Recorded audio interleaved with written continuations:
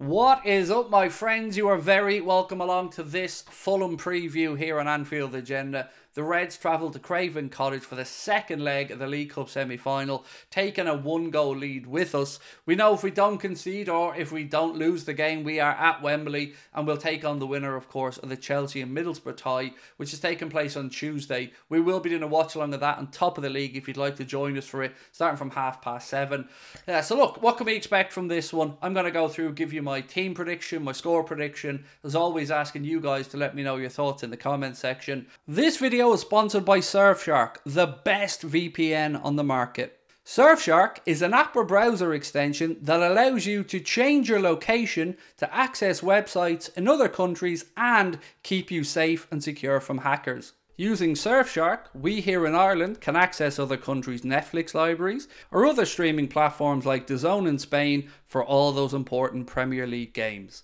Surfshark keeps you safe and private by protecting everything you do online.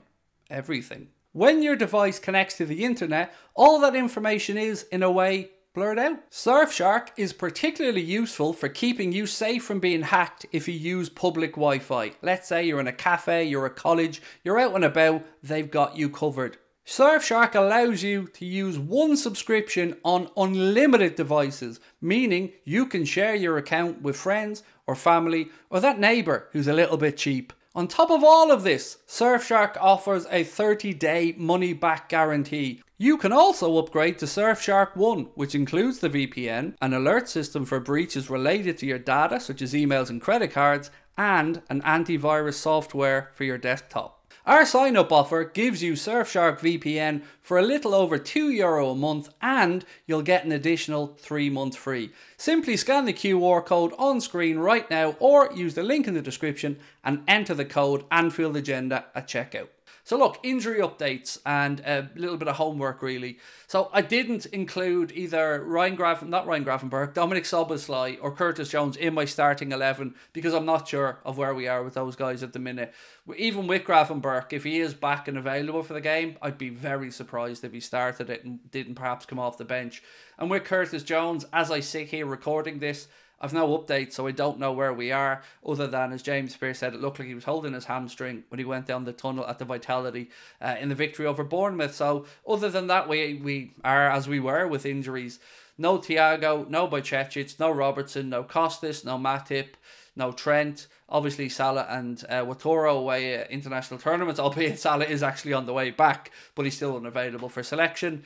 So that's where we are with regards to injuries. Also, remember, this is Caoimhín Kelleher's competition, so I know I'm going to look into the comments and see lots of people saying Alisson, but these decisions are not mine, and we've seen over and over again that is Kelleher's competition, so it will be Kelleher most likely that starts in goal. So let's start off with the score prediction, and this was a difficult one because I think there's going to be goals in the game, and I think I may have even undercooked the amount of goals in the game. Fulham come to play and they'll want to get an early goal. They'll want to put us on the back foot and they'll want to have a big day out at Wembley. And I'm sure Danny Murphy will be there with his Fulham scarf, waving along, hoping Liverpool lose. That's still weird to me, by the way, that he said he hopes Liverpool lose the game. Very strange that. But I kind of get it as well. But ultimately, stop it, Daddy, stop it. So what have I gone with? What have I gone with for the score? Well, this is what I've gone with, my friends. 2-1 victory for Liverpool. Could be 2-2. Could be 3-2, could be 3-3, it could be anything because, Fulham are an attack-minded team as well. But I do think and I hope that we'll do enough to get there, and then it's a once-off occasion against the winner of Chelsea Middlesbrough, and may the best team win. But we are just 90 minutes away, so I've got to predict positivity. I've got to think we're going to do it. So let me know if you agree or disagree with that score prediction in the comment section. Now we get into the starting 11, and the way we start these things, as always, is the goalkeeper and the centre-backs. It'll be Caoimhín Kelleher in goal, as I've said, and then Virgil van Dijk and Ibrahima Konate for me in the centre-back positions. The reason I haven't rotated in Jarell Quansah for this is because I think both these guys can have a break, or at least one of them can have a break after Wednesday. Looking ahead to Norwich at home in the FA Cup, you would think that Jurgen will use that as an opportunity to rotate. And remember, these guys are coming off 11 days without a game as well, so they've had somewhat of a break. So I fully expect they should be able to play 2 games in 3 days. So Konate and Van Dijk in the centre-back positions. And for the fullbacks, well, again, no surprise here, really. I'm giving you the same thought process. Connor Bradley and Joe Gomez, for the very reason that we can play either, let's say, Beck at left back if we need to in the FA Cup. And that's my thought process, is go strong for this one, have a strong bench in the FA Cup and give some lads minutes. And if we need to bring the talent off the bench or the established talent, so be it. So it's going to be Connor Bradley at right back, Gomez at left back, and Verge and Canade as your centre backs. But going into midfield, it became a little bit trickier because, as I've already said, I don't think Jones and Szoboszlai are going to be able to start the game. So I had to get a little bit creative with it. Not too creative, but this is what I've come up with. Alexis McAllister in the number 10 position, and then Ryan Gravenberch and Cody Gakpo in the midfield positions. I was very close to going with Elliott, I have to say, but I also wanted to get Gakpo into the team. And I think with the form that Diogo's in through the centre, it's only fair and right that he starts there. And I actually think that Gravenberch and the Gakpo are two of our best ball carriers through the line. So I think this is an opportunity to give them both a run out together.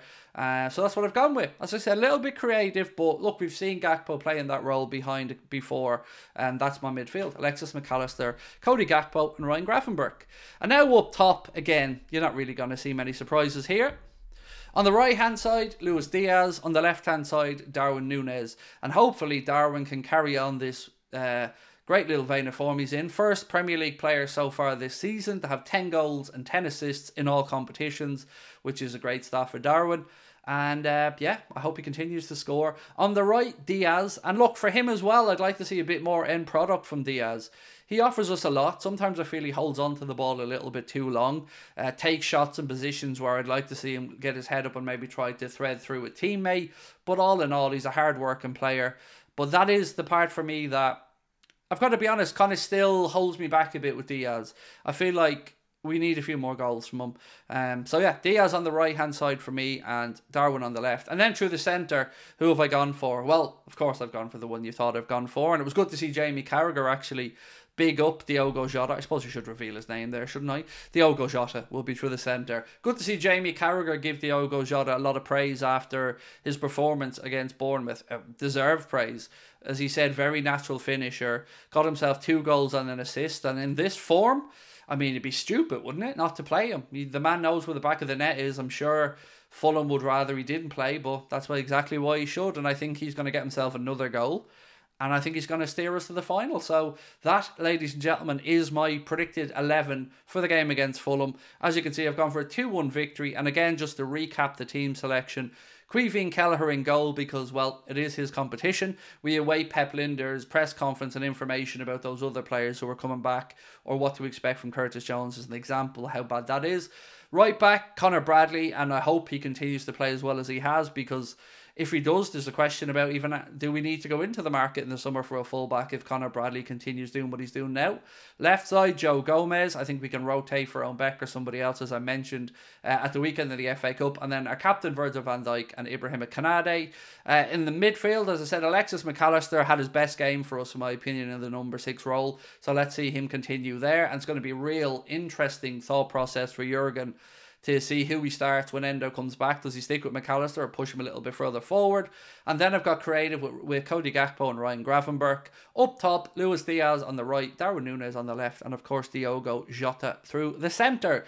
Now it is over to you guys. Let us know your thoughts in the comment section. Do you agree with my team selection? Do you disagree? And of course the scoreline as well. Maybe you think it's going to be a more cagey affair or perhaps a higher scoring affair. Hard to know with Liverpool and Fulham games because, you know, they're attack-minded. Anthony Robinson's going to be flying up and down that wing, and I'm thinking Connor Bradley's going to have a very difficult but maybe very productive evening as well. So that is it for me. I will be back as we always are for the daily streams, 4 o'clock and 8:30 usually, although you'll probably be watching this on the Tuesday, in which case I'll be on top of the league for the first semi-final second leg between Chelsea and Middlesbrough. That sounded weird, the first semi-final second leg, but there we are. So I'll talk to you then, my friends. Much love as always. Thank you for watching. I'll talk to you soon. Bye-bye.